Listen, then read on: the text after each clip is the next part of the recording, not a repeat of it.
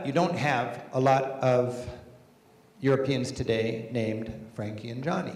I've got a lot of friends who are a few years older than me named Frankie and Johnny in Europe. And they were named by parents who were just enamored with the valor and the goodness of American troops that they met. And they were so crazy about American culture that they'd name their kids after big American pop stars, Frankie and Johnny. And it's amazing, all over Europe you meet these Frankies and Johnnies. So there was a time when we had that national brand, that goodwill, that was really quite powerful. And then for a whole decade, since 9/11, America has been the kiss of death in any kind of marketing in Europe. I mean, you know, California Jingles used to sell cars in Germany. And I've got friends in marketing in Europe that their job was to comb anything that smelled like America out of their jingles because America didn't sell anymore. I was lobbying for Bread for the World in Washington at Congress last year. And I learned two things. One, the brand of America. I was trying to get them to relieve the debt of third world countries. And they didn't have money to relieve the debt of third world countries because we were trying to get them to relieve $5 billion worth of debt from the most desperately poor countries on the planet, whose half of their national budget is paying interest on that debt back to the first world, and it's just keeping them in poverty. And that same month, we were giving $5 billion of military aid to Colombia to fight their drug war. $5 billion. And my friends in Congress just told me, well, we're just selling helicopters. People are making money when we sell them that stuff. It's $5 billion to them so they can buy that stuff from us, and it stokes our economy. But that's kind of the misuse of that kind of aid. Well, the point is, the brand of America today needs to be better if we're going to import stuff, because if people don't like our country, they're not going to want to buy our stuff. And the brand of America is improving, but that's a challenge for us from an economic point of view. The other thing I learned in the halls of Congress was the comment I kept hearing was soft power as opposed to hard power. There was an inkling that you could get more national security by investing in soft power instead of hard power. Soft power would be undercutting poverty in chaotic corners of the world rather than military strikes and so on. So there's interesting thinking going on, but these challenges are something you can think about when you're traveling and talking to other Europeans. Terrorism is a concern for a lot of travelers, and understandably so.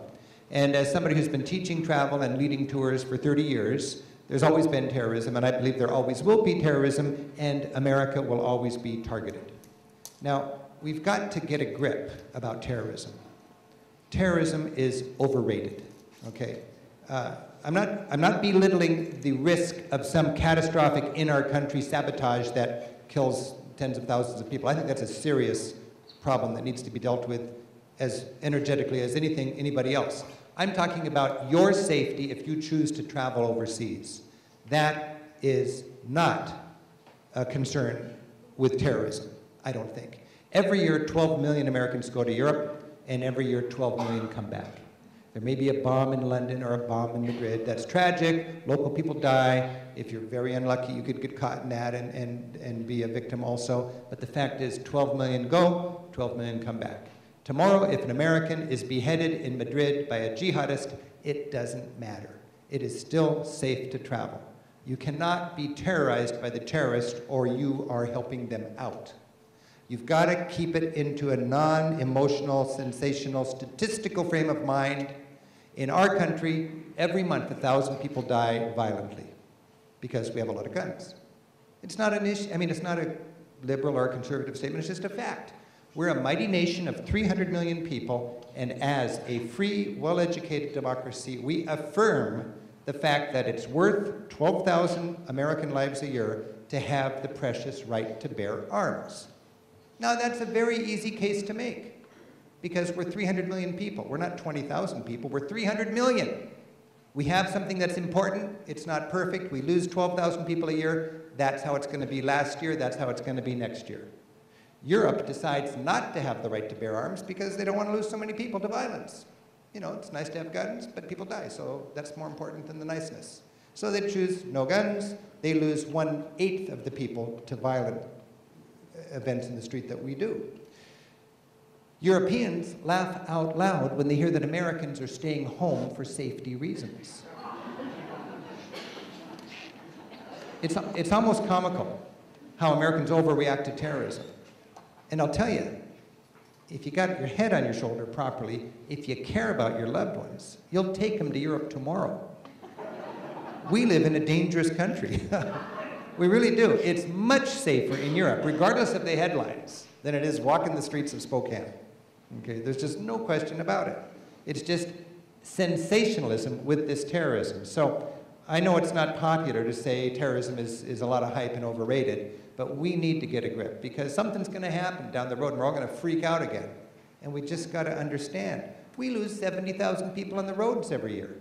Everybody knows you could save 20,000 American lives every year, 20,000 lives a year, if you agreed to drive 50 miles an hour instead of 70.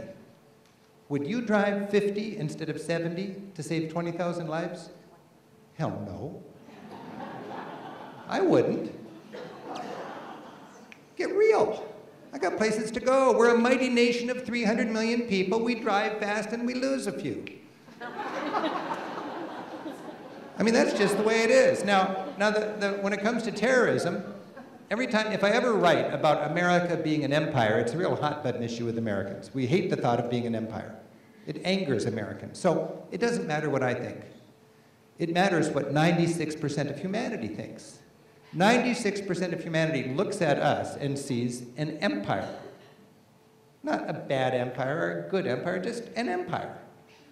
We are 4% of this planet. We spend as much as everybody else put together on our military. We have military bases all over the planet.